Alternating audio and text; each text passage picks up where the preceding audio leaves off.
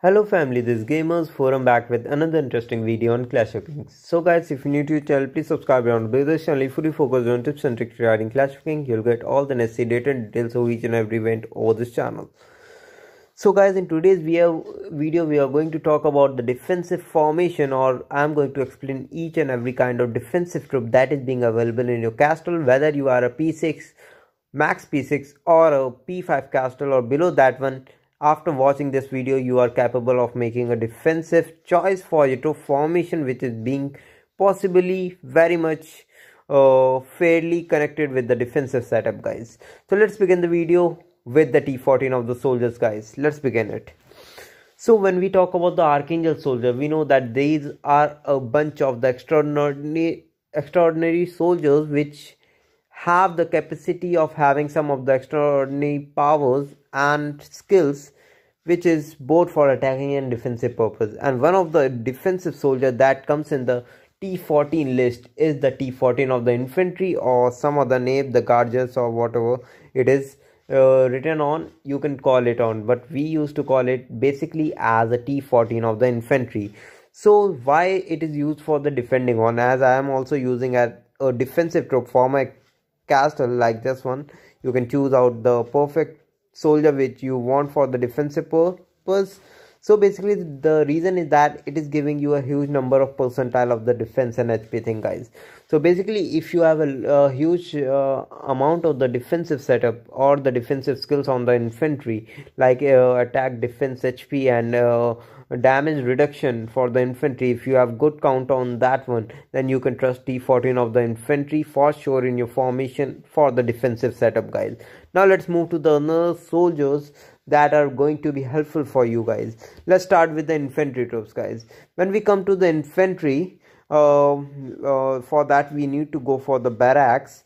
The best of the best defending troops for the infantry is going to be the T12 of the infantry, guys.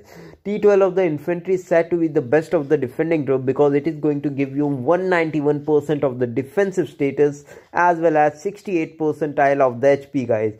And the best thing about this one is that it is going to counter on the archers, as well as its talent is very much good for the shield wall. If you upgrade the shield wall talent in your discipline hall, then you are going to get everything which is being capable for you to get on for the T12, guys. So whenever we are going to talk about the infantry, T12 infantry is going to place a very important role in your formation whenever you are going to set up for the defensive one. Keep that in mind, guys. So use T12 of the infantry for sure in your defensive setup, guys.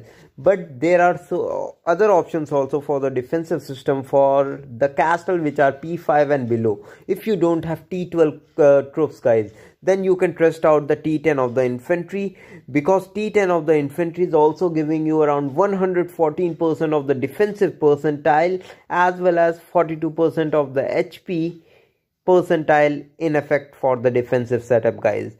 And there is one more troop which is very much good and very much supportive for the defensive purpose, that is going to be the T7 of the infantry, guys, because T7 of the infantry consumes 68 percentile of the defensive setup and 26 percentile of the troop HP setup for the defensive promotion, guys. So these are the three troops that you can trust for the defensive setup formation, that is going to be T12 infantry, T10 infantry and T7 of the infantry, guys.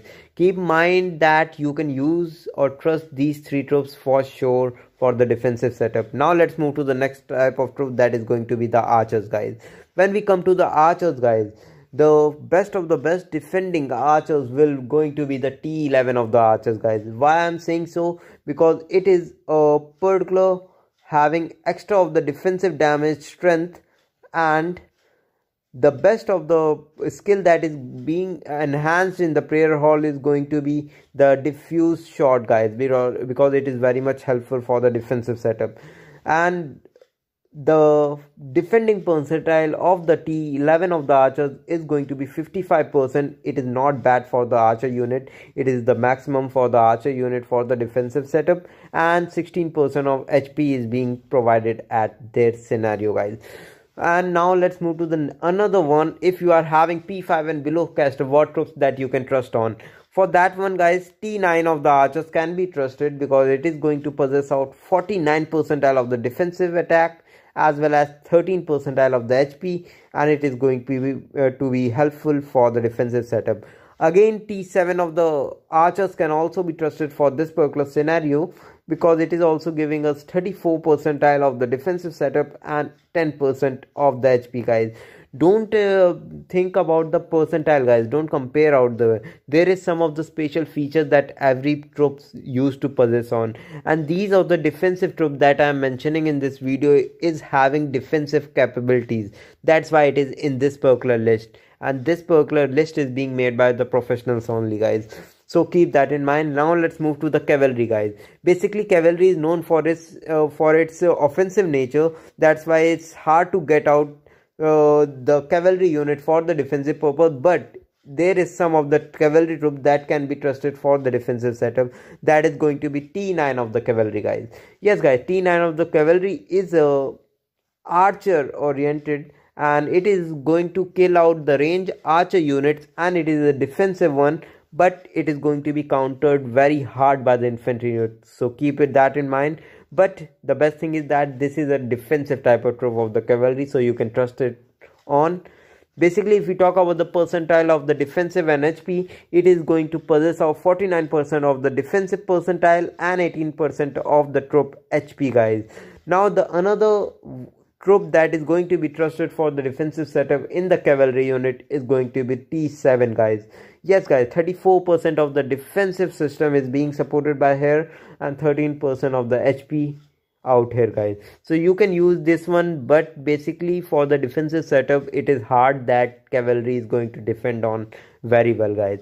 So for the offensive one you can use it, but for the defensive setup it is not that easy to use cavalry in your formation, guys. So keep that in and do it on your own risk, guys. Now let's move to the siege, guys. Siege is having very much good nature for both the attack and defensive system. Why I'm saying so? Because T13 of the siege, as we know that there are two different types of siege for the T13 unit. One is going to be this one, ground siege, and it is having very much familiar defensive and HP system of it is giving us 95 percentile of the defensive stats and HP by 42%, and its weakness is the archers, and it is used to counter on the infantry, guys. So basically it is very much helpful. And the second siege is going to be this one. It is a overall war elephant, is a overall development type siege. It is being used for mostly for both the offensive and defensive purpose, so it is an exception out here in our list, guys. So I'm not going to explain this one, but T13 ground siege is very much helpful for the defensive setup. You can use it out there, guys. Now let's move to the T12 of the siege, which is also very much useful for the defensive setup because it is giving us 82 percentile of the defensive percentile and HP of 40%, guys. So it is also very much familiar on countering on the infantry troops and very much helpful for the defensive setup. Now the next troop for the P5 and below castle, that is going to be T9 of the siege, guys.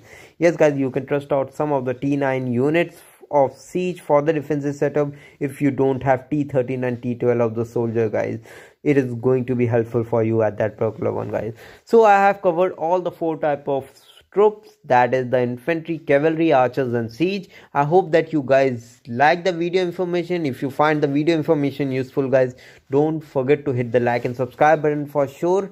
And guys, keep that, I have told you everything about the troops. Please make formations accordingly. Don't focus on every troop. Basically you need particular layering. Troop layering is very much important, so I must recommend you, whenever you are making out a formation, trust the troop layering for sure, guys. It is going to be helpful at that particular scenario very much, guys. So that's all of today's video. Thanks for watching and keep growing with Gamers Forum. Thank you, guys.